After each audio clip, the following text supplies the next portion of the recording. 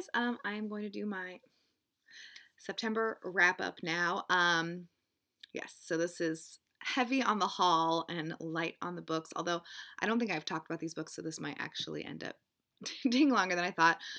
So I'm going to go in order of least favorite to most favorite with the books that I read in the month of September. Most of the books that I read in September were for the BookTube prize. I was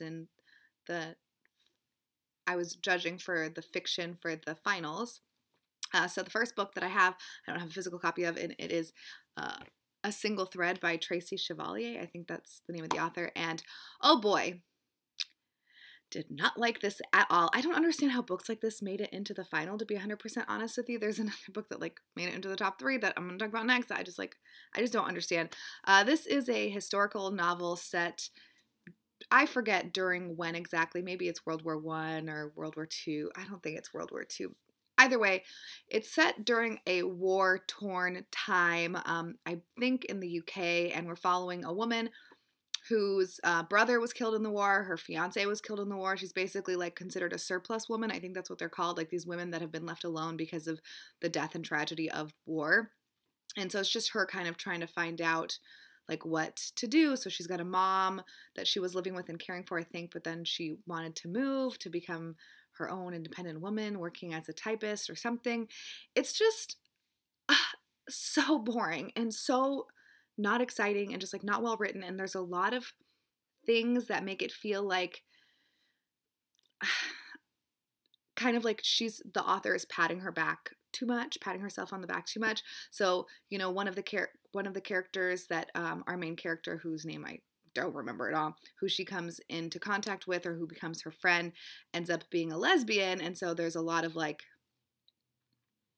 talk around that. And then she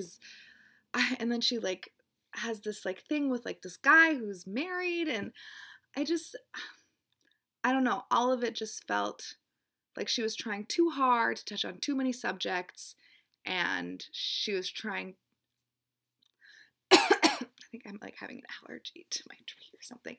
I don't know. It was too much. It was too much for me. I just did not appreciate any of it.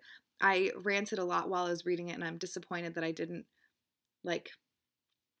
document that while it was happening, because I was feeling a lot of rage when I was reading this book, especially the lesbian bits. I just they filled me with so much rage, because she's, this woman is her friend, and it's kind of the classic conflict in any kind of story where, things are happening and things are going okay, and things are starting to look up, even though you started down here, and then all of a sudden there's this conflict, and then now everything's in a tailspin, and then everything gets resolved and is nice and beautiful at the end.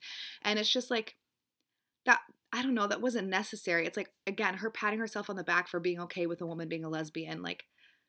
Congratulations, you're a human. That's not anything special about you to be kind to people because they're not, heterosexual or whatever. Saying the word heterosexual that way was kind of weird, but it just felt gross to me. And I don't know. Again, I don't really want to spoil too much plot, so I can't tell you all the reasons that I got really, really pissed while reading this book, but it just wasn't for me. I'm sure people who like a nice historical fiction where everything works out in the end will enjoy the book, but there was a lot of are you kidding me's that came out of my mouth while I was reading it, and I'm a little disappointed that I didn't have a physical copy to write in it, but I knew I wasn't going to like it, and I was not about to shell out cash, so I just rented it for free on audio from Libby.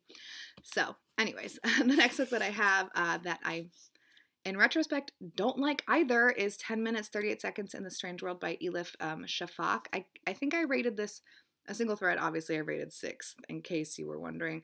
I think I rated this 4th. I wish I would have bumped it down to 5th and made The Beekeeper of Aleppo 4th. But for me, this book and The Beekeeper of Aleppo were pretty much the same kind of book. And again, it's just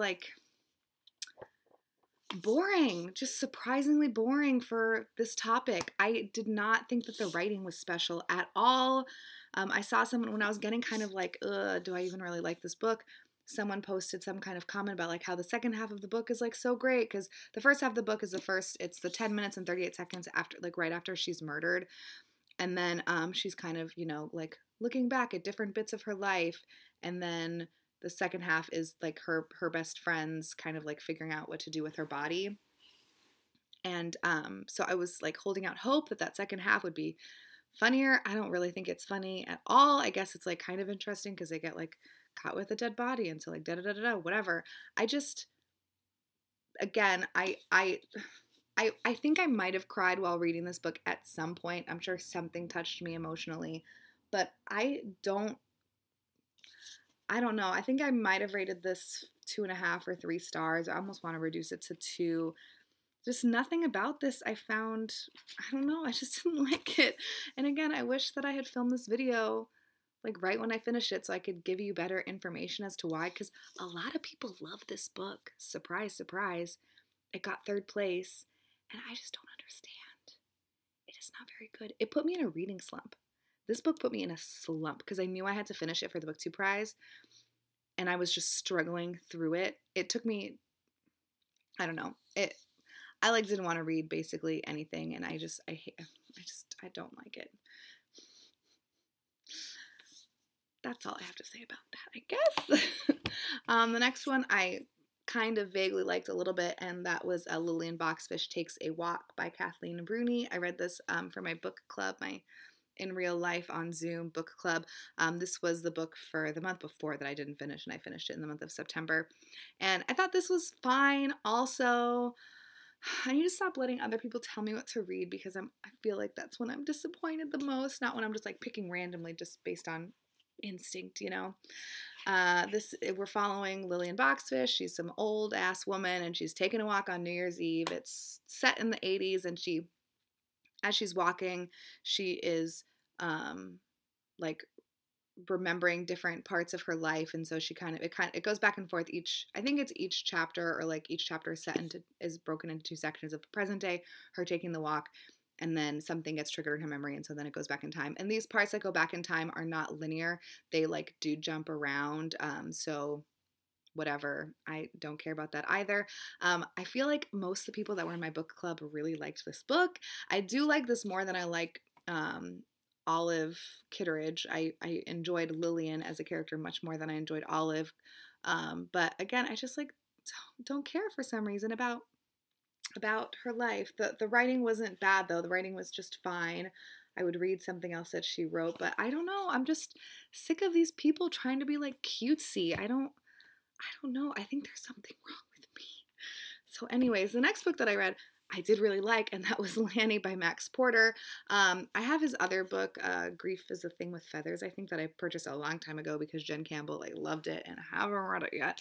I don't remember a ton of this other than we're following a young boy named Lanny, and then he's got his parents. I think that there's something about him that's not quite right. Like he doesn't like understand things as much, and he has a lot of like fantastical kind of ideas about life. And so things do not go super, super great. I think he goes missing at some point. I wish that I could remember more about this book. I'm going to be better next year, guys.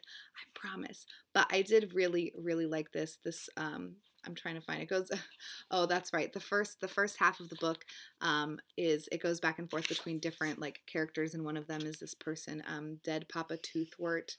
And yeah, so it just kind of goes back and forth between the mom, the dad, this dead Papa Toothwort, and then like a neighbor friend that kind of like doesn't help watch him, but that he's kind of developed a little bit of a relationship with this man in the neighborhood. And yeah, I like really, really liked this. I wish I could remember more to tell you about it, but it's good, I promise. And then my favorite book of the month, Women Talking by Miriam Toews.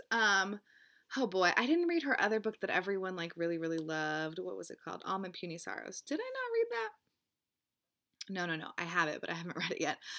So this is following, I think it's basically, it goes over 2 nights, but if you haven't heard of this book, then I don't know what you're doing here in the world. Oh no, that was rude. We all miss things. I take that back. I'm so sorry. This is why we need to think before we speak.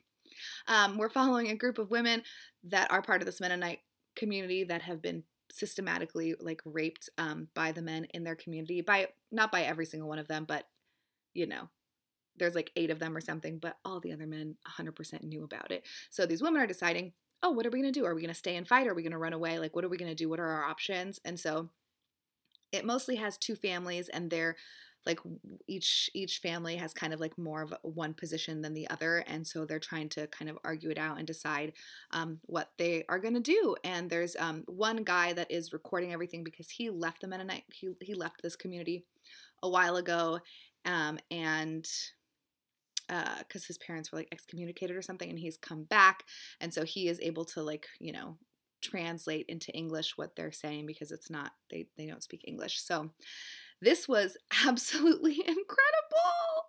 It just like really highlights and shows like all the problems with like the patriarchal society and like the decisions that women have to take in order to like protect themselves and their children. This was absolutely amazing. I really, really liked this. I don't remember how many stars, probably 4.5. I really liked this. So those are the books that I read in the month of September. You know, whatever. Not the best bunch. I liked 2 of the 5, so it's a little disappointing, but I think whatever, it's fine. So I am giving away a new copy of this. So if you would like to enter to win my giveaway for a copy of Women Talking by Miriam Toews, it will be a new copy. Please let me know. And then surprise, surprise, I'm going to be getting rid of these 2 stinkers. So if you want, and you will be getting my physical copies that I'm holding in my hands right now in this video, if you want this 10 minutes, 38 seconds in the Strange World or Lillian Boxfish Takes a Walk, please also let me know in the comments below. I think once I've posted all of these videos, I'm going to just like do one like quick video saying which books I'm giving away, because I don't know. I doubt that many people are watching this video, but when you put the word giveaway in a title, I think that people click on it and watch it. And so I just want people to be able to enter if they want it. And I know that people really, really like this, so I assume people will want, I mean, it's a hardcover that looks like I barely even touched it. So even though I promise I did read it. So those are the books. I will show you now all the books that I bought. I wasn't that bad in the month of September. Is that what month we're talking about? But I bought a lot of books at the end of August for Indie Bookstore Day. So almost every single one of these books is from Indie Bookstore Day. So I'll start with the ones that are not first. So again, I am part of a few subscription services. And this one is from Literati. Let me double check. Yes, so this is a Literati book, and they just pick, I think they're new releases, I'm not sure, but they sent The Runaways by Fatima Bhutto, and I don't know if this is translated or not. I'll find out. No, I don't think so. But it is, oh, it's a Verso book. I didn't even realize that. I love that they're picking small presses. I'm very, very pleased. I think that a lot of the books that Literati picks are small presses, and their bookstore is amazing if you live in Michigan near Ann Arbor, or if you just want to purchase online. They're a lovely, lovely bookstore. So yeah, I have literally a new idea about that. And then the book from the Finney books that I got is Childhood by Tove Ditlevsen.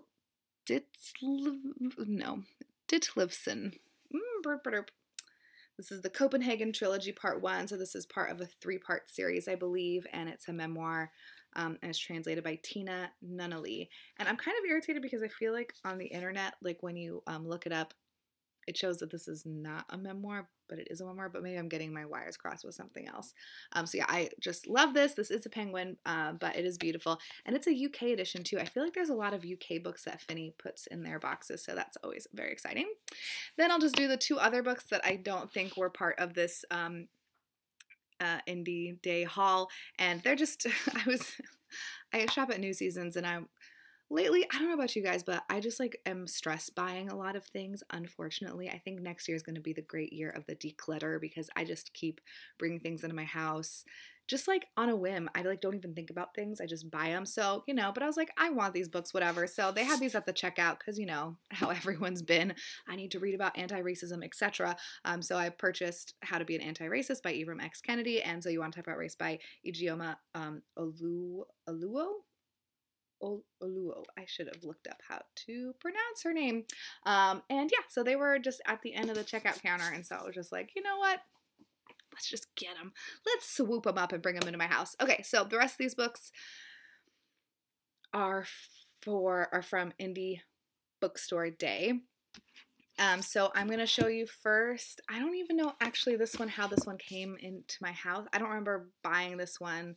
You know what? I think I bought this one because of a podcast actually, now that I'm thinking of it. How Fascism Works, The Politics of Us and Them by Jason Stanley.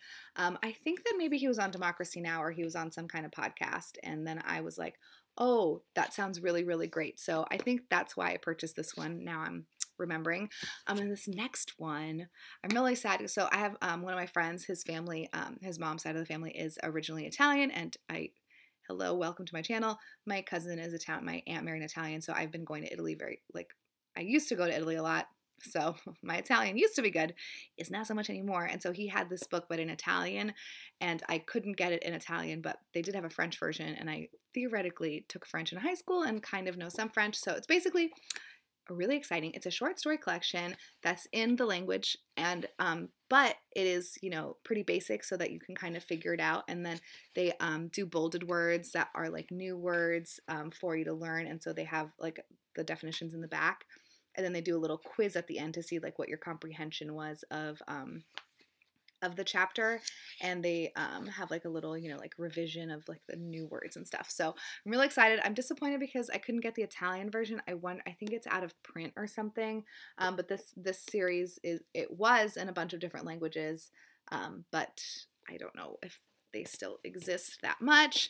And then I wish I could remember all the names of the bookstores. I bought most of these books from the bookstores that I would have gone to if I went to Seattle, because that's where I always go for indie bookstore day. And so I definitely got this from the poetry store, whose name, Open Books, perfect, it's on the back. Great. But that is Homie by Danez Smith. I've read all of their other collection, or actually I don't know if that's true. I've read Insert Boy and the one that everyone was reading like a year ago. They Don't Call Us Dead, or They Call Us Dead, or something like that, with the two people on the cover with yeah. So anyways, I wanted to get this one because I think that Danez Smith is a magnificent poet, and yes, I would like to read that. Then I got Lovecraft Country by Matt Ruff, and this might not have been part of Indie Bookstore Day now that I'm thinking about it. Basically, everyone has started watching the TV show, and I was really jealous because I want to read the book before I watch the show, which is idiotic and stupid. So maybe I'll read this in January if I'm feeling really feisty, and then I can finally start watching the show. I've heard so many good things though, so I need to make that happen. Then I got this book. Oh my gosh, sorry. I feel almost guilty that I bought this because this is a chunker. I got this from Queen Anne Book Company. It's harder to buy books online, so I just picked stuff. But yeah, so this is just a list of books, and I think they're alphabetical, which is a little disappointing. I would love it if they were either chronological or by region or something like that. But there are lists at the back of this book too. Oh, that's the index. Let me see if I can find the lists. No, that's still the index. Oh, a miscellany of special lists. So A Garden of Verse, Listen Up, 12 terrific audiobooks, Family Read-Alouds, Offbeat Escapes. So there's a bunch of lists in the back, and then it tells you the page number that the book is discussed on. So yeah, I'm really excited. This is not counting towards my TBR because this is going in my stack of books that are lists of books, because that doesn't count. I mean, eventually I will read it, obviously, but I don't think that it should count for my TBR personally. And then the rest of these books are from the 1001 Books to Read Before You Die list, because my original plan for next year was to only read books from that book, from the 1001 Books to Read Before You Die. But now I'm doing this other project, so maybe there will be some overlap, but I was trying really hard to buy books that were translated from that list specifically. One of these is not translated, but the rest of them I believe are. So the first one that I have is Platform by Michel Houellebecq. I've heard his name pronounced so many times, and yet here I go, not doing it well. I know this author is like super controversial or whatever, but I believe in judging things by their actual work and not by what other people say about them. And this is translated by Frank Wynne. I have literally no idea. Then I have The Blindness of the Heart by Julia Frank. This looks like a war type book. Look at that. Look at that hairdo.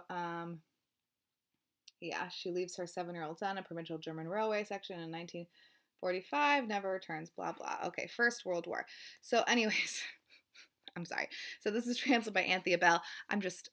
This is one of the ones that I'm not 100% sure if I'm gonna, oh my gosh. I keep forgetting that my computer falls asleep at 20 minutes, which means I've been recording for 20 minutes. So we're almost done, I promise. Yeah, I don't know. We'll see. Then I have Celestial Bodies. That's another book, I think. Celestial Harmonies by Peter Esterhazy. And this is translated by Judith Solozzi. And I have actually heard really good things of this. I'm very upset with how big it is, but it's actually not that many pages. The paper is just really thick. I think it's less than 900, which you would not, like, no way. Yeah, it's less than 900. That to me looks like a 1,600 page book. Whatever. Then I have Snow by Orhan Pamuk, and this one is translated by Maureen Freely. And I don't know anything about any of these books, just FYI. Then I have The Swarm by Frank Schatzing, and this is translated by Sally Ann Spencer. Oh, and I got this book from Island Books. See, I love it when you buy indie, guys, because, like, look. Do you think that Amazon will do this for you? No, this is so cute. I love it so much. Buying from small businesses makes me so happy. Then I have Soldiers of Salamis by Javier Cercas, and I think this might be an Argentinian author, but I'm not sure. No, Spanish. Well, he lives in Barcelona, so I assume he's from Spain. And this is translated by Anne McLean, and I got this one at Edmund's Bookshop.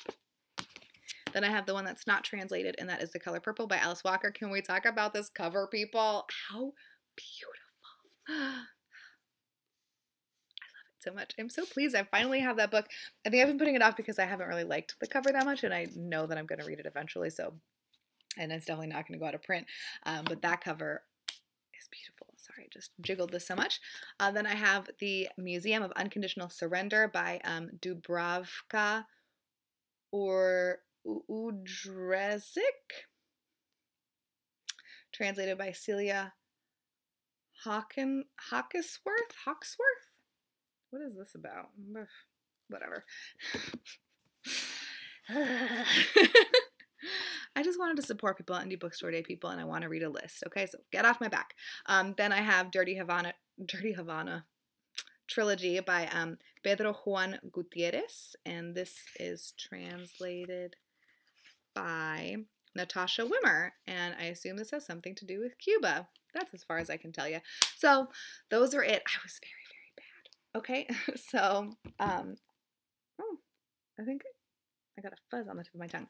So with regards to my book balancing, it's not looking good. I purchased 17 and only read 4, so that's 13 books onto my shelves. But I don't know if you noticed, those books were super fat, so I added over 5,000 pages to my TBR. I am not counting the audiobook that I read, because this is like, I'm keeping track of my TBR specifically, so the books that are on my shelves, and it's also not counting the 1,000 books to read before you die book, because that also I don't think counts for my TBR, because it's not really a TBR book. It's how to get more books onto my TBR book. You know what I'm saying? So this is my September. I don't really like it very much. I think I was being lazy. The whole year. It's all bad. But look how much fun I had over here with all this washi tape, and look how little I read. It's just like no reading. So sad. Oh well. I read all at the beginning of the month and then just bloop. Nothing. I tried this new way of doing things, of putting these boxes to kind of put my schedule in, and I did like that, but I got kind of over it. And then there's just some more stickers. Nothing particularly exciting. The rest of it's not that exciting. So anyways, yeah, that is my wrap up. I also watched some movies. I'll go kind of quick though, because this video is already 24 minutes long. I was gonna start doing separate videos. I am gonna start doing that for next month, for October, but in September I didn't watch that many things. Jake and I did a rewatch of Hocus Pocus at the beginning of September because you got to do that. I think I should rewatch it now too. And then we watched The Wiz, which I had never seen and is so lovely. The music is so good. It's so fun. The only thing that bothered me a little bit was Michael Jackson. He plays the Scarecrow. His makeup bothered me for some reason, like the way, especially because the Tin Man. I don't remember who the actor is that plays the Tin Man. But his makeup and everything is so well done. But Michael Jackson's like the chin line area, you can just like, I don't know, it just, but that's like such a small nitpicky thing to be annoyed with. We all have our things that we like notice the most, but it was so good. The music was so much fun. I really liked that. Then we watched Toy Story, which I only gave 2.5 stars to. I don't think I'm a Toy Story person. I put down that this was a rewatch for me. I must have seen it when I was a kid because I know the story. It's just not that interesting to me. Then we watched Spider-Man 3, gave 1.5 stars to that thing. Yeah, that was a really sad movie. The only part that like compelled me at all was the part where Spider-Man is being a total jerk to MJ. I did think it was really funny. Oh gosh, there's the part where he's like turned into, this is like, the Spider-Man that has Tobey Maguire and James Franco and Kirsten Dunst, and who plays Venom? What's his name? The guy that is in that 70s show. I get him confused with Tobey Maguire. Topher Grace. Topher Grace plays Venom, and there's this whole scene where when Tobey Maguire is like turning into like the dark Spider-Man, the evil guy or whatever, where he is just like doing these like really awkward dance moves. I would watch that movie forever just to see that scene again. I thought that scene was so funny. There's a couple of really funny things, but categorically it is a terrible movie. It is not good at all. Too much stuff is happening and it's not good. But I really enjoyed I laughed out loud for quite a few things. Then Jake made me watch Mean Streets, which I gave 2.5 stars to. I don't remember what my problem with this movie was specifically, other than I think that I was really irritated. I was definitely really irritated with Robert De Niro's character because he just like was a slacker. So I don't know if I had a problem with the movie per se. It's kind of like when you're rating something based on the content or like how well it's done. So like there's my enjoyment of the thing and then how well the thing is actually made. So I think it was well made and well done, but it just wasn't for me. I think there was a lot of like misogynistic crap that really grated on me. There's like the one woman that he's dating, but no one can find out because she has like epilepsy, and so it's embarrassing. Huh? Is that a joke? So, anyways, I did not really like that very much, and I will probably never rewatch it. Then we come to the movies that we watched for our little like film group, and our theme for this month was silent films, which was really hard to do because you have to like be staring at the screen the whole time. So it was very difficult. The first movie that we watched was The Gold Rush, which is a Charlie Chaplin film that I did not vote for and I did not like. I gave it 1.5 stars. I just don't think that Charlie Chaplin is my kind of humor. Then we watched Fantasia, which was... I kind of want to rewatch that right now, actually, now that I'm thinking about it. It's just so lovely, the music. It wasn't technically a silent film, I guess. It was more just a concert with animation, but I think it's very comforting. Then we watched Nosferatu, which I, can't really complain about. It is a classic. Then we watched The Cabinet of Dr. Caligari that I had never seen before or known anything really about, and that one was super good. I gave that 4 stars. I think that might have been, I guess I technically rated Metropolis and Fantasia higher, but I think that The Cabinet of Dr. Caligari was my like actual favorite that I enjoyed the most. So maybe I need to reassess those stars. But yeah, I don't know. If you haven't seen it, I would highly suggest. It's basically this guy has this show that he takes on the road, and there's this guy that's been asleep for, I forget how long he says that he's been asleep for, but he comes into town and then suddenly people start kind of like being murdered or something. So it's a little bit of a mystery. It's spooky. The lighting is incredible. The like style of the set is just like bonkers. It's so beautiful. It is lovely. Then we watched Playtime, which I also absolutely loved. This is a movie who's the director? It's a Jacques Tati movie, and it's just so beautiful. I'm going to link trailers below. Please watch the trailer for Playtime. If you do anything else after watching this video, it is so lovely. And just, again, it just gives you like good feelings. And I really want to watch all of his movies. I think that there is a Criterion like box set of them. So maybe I'll treat myself eventually. Obviously not anytime soon based on the purchases that I've been making. And then we watched The Lodger, a story of the London fog, which I don't even remember because it was towards the end. And yeah, I think it was, is it what's his face name? Yeah, it's a Hitchcock movie. I didn't dislike it. Now that I'm looking at the like shot of the people, I'm remembering more. I didn't dislike it. It's just like a classic mystery type thing. And then the last movie that we watched was Metropolis, which was a rewatch for me, and I love Metropolis. I think it's such a good movie. It is amazing. I would not suggest watching this many silent movies in a row though, because it is extremely taxing. You have to, like with other movies, you can look down, you can do something, you can go to the bathroom, whatever, because you can hear the audio.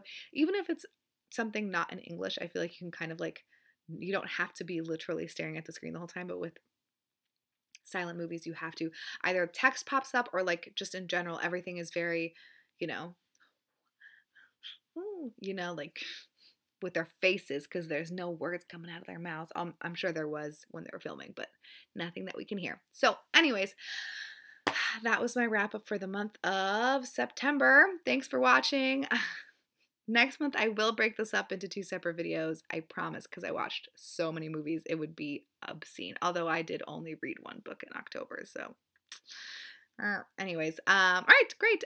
Thanks for watching. If you've read any of these books, especially the ones that I've hauled and would like to talk to me about it, let me know. Again, if you want to enter to win Women Talking, Lillian Boxfish Takes a Walk, and 10 minutes, 38 seconds in this strange world, please comment below letting me know, and I will talk to you guys next time. Bye.